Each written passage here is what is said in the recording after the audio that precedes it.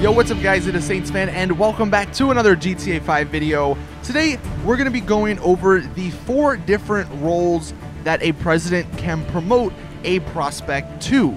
I've been seeing a lot of questions about this and I'm just going to go over each individual role and what abilities they have because some of them are actually really beneficial. Also, let me know in the comments if you want me to do a video on all the clubhouse contracts and challenges and how much money you make from those. If anyone's interested in that, just let me know in the comments.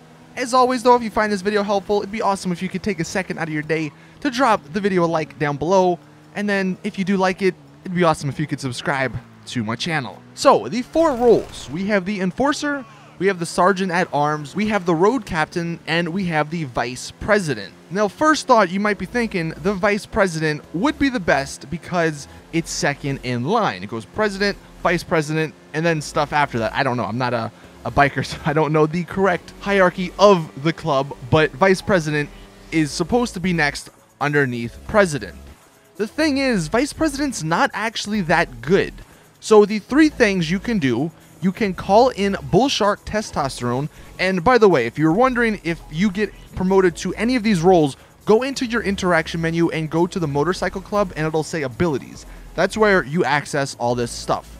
So you can call in Bullshark Testosterone, which is not bad. It gives you that for a minute, and you can just call these in constantly. Now, it does cost some money, but you can call them in for everyone. So maybe if you're going to do a death match or if you're going to go attack someone, you might want to stock up on these, but it's not that great. The other thing you can do, you can set a target rival that places a marker on a chosen player in the session, and this doesn't actually do anything for you except for marking them. I thought it was something like you put it on them and it was kind of like a bounty where if you killed them, you got some money, but I did that to some random dude and it didn't give me anything. It just marks him on the map, which can be useful, but that's not that great considering you could do something already like that without being in a motorcycle club. And then the last thing you can do, because every single one of these roles has their own game or challenge that you can start, and this one, the Vice President, is called Hit and Ride. It's actually pretty fun. You have 10 minutes to go around the map and kill a bunch of gang members, and the person who gets the most kills wins. The problem is you only get $14,000 for winning that challenge, and considering it takes 10 minutes, if you're going for how much money versus how much time you got, it's not worth it at all compared to some of the CEO and VIP missions. And if you don't win that challenge, you only get $4,500. So you really don't get a lot of money from any of these missions or these challenges, really. I guess they're just extra, and maybe if you're bored one day, you can do them. So the Vice President, overall, I don't think it's that worth it. The next one, we have the Enforcer. This one, the 3 things you can do: you can call in a hit squad, and this is similar to sending mercenaries, I think, after people. Basically, you mark someone, and I guess NPCs go after them. Again, something that's not that useful, considering you can, like I said, call mercenaries after people. Another thing you can do is drop body armor as an Enforcer, and this is kind of helpful if your entire club, again, is going into battle and you need some armor. The thing with that, though, if you're riding in a formation, you automatically gain armor doing that, so it's not something that is that important.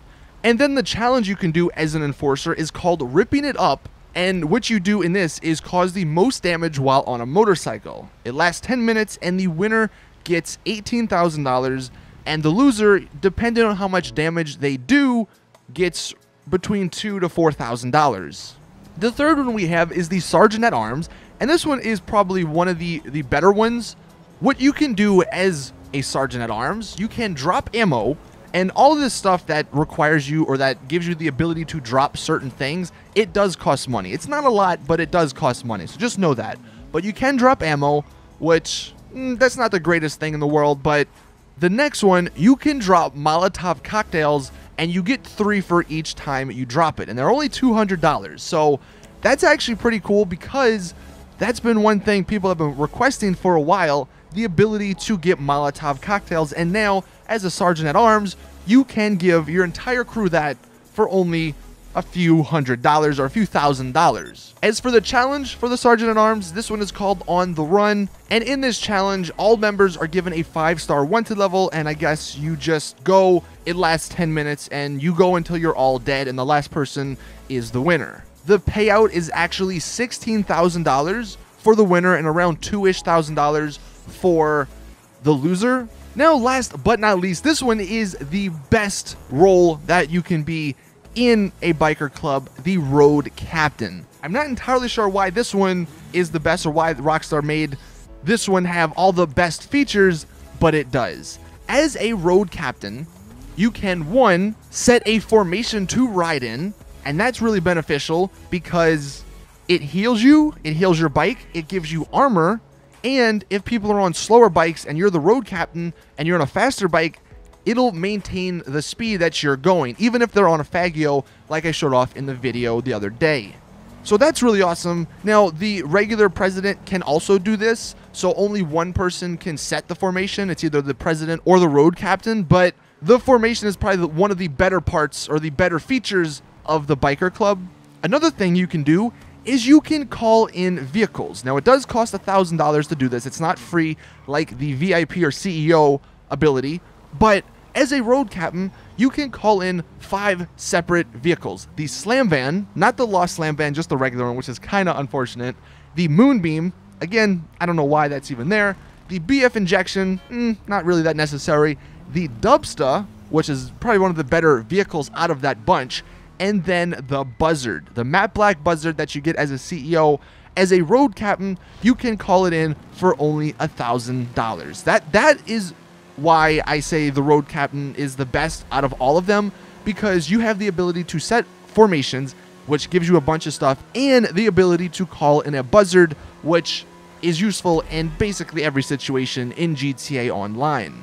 Now, the challenge you can do is called Race to a Point, and like the name suggests, you race to a point. You can either race to a random point that it assigns, or you can race to your clubhouse, and the winner gets $10,000. So it's not that much, but it's something. Maybe if you're all going back to the clubhouse, do that.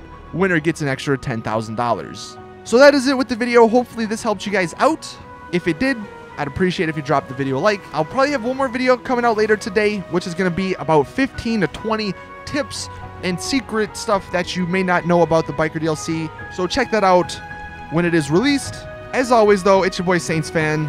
See you all in the next one.